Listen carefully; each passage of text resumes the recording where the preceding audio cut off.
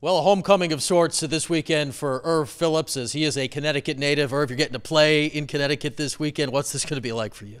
It's great. It's a great feeling. I grew up in being a UConn basketball fan. My family loved the UConn system, so just being able to play in front of my family and friends at Rentschler Field is going to be amazing. It's going to be exciting. We'll forgive you for being a UConn fan because you grew up there, so we'll let that slide a little bit. But how many are coming, and what kind of support is there going to be in the stands for you on Saturday? Right now, so far, I probably have around like 50+ people coming. I know a lot of people a lot more people are going to be asking me about tickets and stuff like that. But I'm just ready to go, just excited. I had this one circled on my schedule for a while now, so hopefully I can play well. I assume you've been planning well in advance to beg your teammates for tickets this week? Yeah. They all knew I'm from Connecticut, so they wouldn't mind having giving me their tickets or anything like that. All right, how cool will this be for you personally to get to play in front of a group like that? It's just amazing. I'm just ready to go. Honestly, I know a couple of guys on the UConn squad, so just to be able to play on the field with those guys again, it's kind of like old days, high school time. So it's amazing. You ever play at Rentschler before in any high school state games or anything like that? Nah, I wanted to. That's where we played our state championship games usually, but I never got a chance to make it there. All right, I got to ask you one more Connecticut question before we get into this year's football team. You're from West Haven.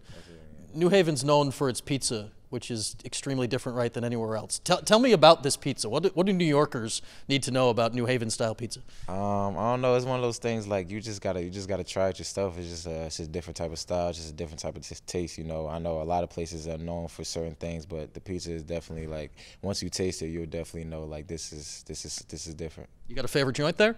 Not really. There's a couple spots, but I really don't have a favorite one though. All right, so sometime we'll have to get over there, try some pizza with Ervin Philips in Connecticut. But you'll be there this weekend, Irv, for football. You're currently, personally, third in the country in catches. You and Amba are the second highest duo in catches in the country. What's it been like to be part of an offense like this through 3 games this season? It's just humbling and just, it's amazing, just to be able to put up the numbers that we're doing and just to be effective as we have. It's just amazing, and I'm just ready to see what else we can do. The sky's the limit, and I'm just ready to put up more numbers like that.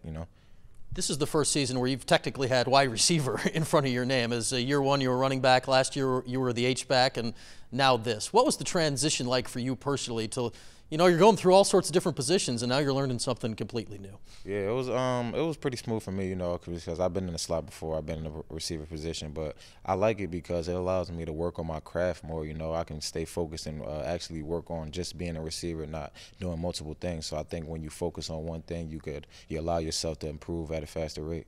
Coach Babers has complimented both you and Amba here in the first few weeks about that technique and working on your craft in the offseason.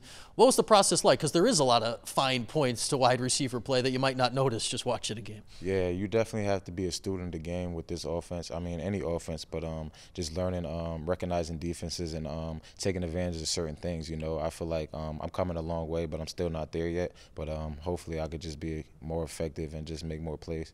All right, Ervin Philips here. And Irv, speaking of plays, you guys ran 105 of them last week. You were on the field for your fair share and maybe more than that. What's it like to physically run that many plays in one game?